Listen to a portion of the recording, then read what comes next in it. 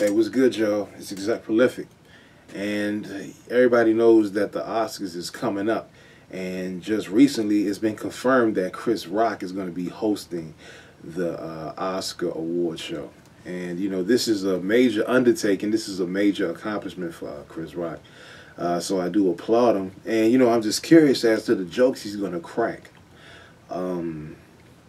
While he's hosting the show, because there's a lot that's happened over the past year, and of course, you know, the Bill Cosby thing is something everybody's going to be waiting on him to say something about. Of course, prior to that, on top of that, he also has this recent divorce from his wife. Chris Rock is worth $70 million. The wife is asking for half of that, which is going to be $35 million. So I wonder if he's going to touch on that. And you know, there's just a lot of stuff. There's so many ways he can go with the jokes he's gonna touch on hosting the show. So I'm interested to see where he goes with it. And once again, you know, congratulations to Chris Rock for hosting, getting the hosting gig for the Oscars. Leave a comment below in the box if you feel that somebody else should have got the gig.